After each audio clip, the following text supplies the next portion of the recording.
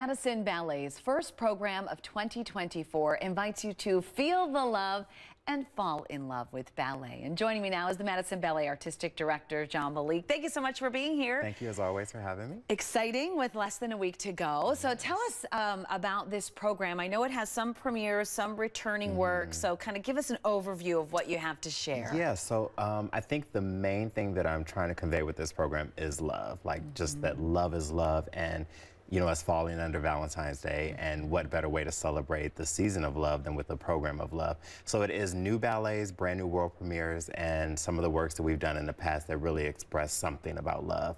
But what I'm most excited about is this new piece by Stephanie Martinez, who is an award-winning Latin-speaking choreographer from Chicago, and you're seeing a little bit of her rehearsal now. And this ballet is just so beautiful, and it's so emotional, and the music and the costumes and everything just made me just, ooh, I fell in love with it. Is it the first piece? It's going to be the last piece on the program. The last piece. Okay, good to know. I know you, and in talking about Stephanie, make it a priority to have diversity representation in ballet. Talk about why that commitment is so important to you and so important to the ballet community at large. Yeah, you know, being a Black artist, I just want to make sure that everyone feels represented in every way I can. And one of those ways is to bring in people from different backgrounds and different communities. And this community hasn't been spoken to yet here in Madison. So I want to speak to the Latin community by bringing someone in that is from their culture and from their background, so they can have a representation of themselves on stage. It was important for me to see, which made me fall in love with ballet, and I'm hoping that it does the same for this community in Madison. And one of your pieces, right, is also part of this show. Tell us about that one. So I know everyone missed my work in our first rep show of the year, but I am back, and there's a lot of my work actually.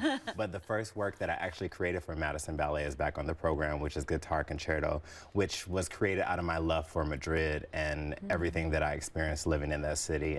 So it's a love letter to Madrid, but it was also a love letter to say hello and welcome to Madison from me to you. I love that, and how it all ties into the theme. And then you also have an open, like a night out for LGBTQ, right? Talking about representation. So on the 16th of February, we are having an out night, which is celebrating the LGBTQIA+ community.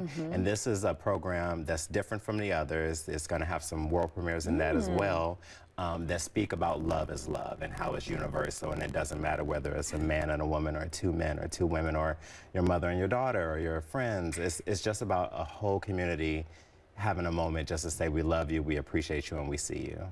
Thank you so much for being here. Glad to show me all of those dates, and I hope people can get out and enjoy the hard work that you and all the artists are putting in. If you would like to learn more, check out those times and ticket information, visit madisonballet.org.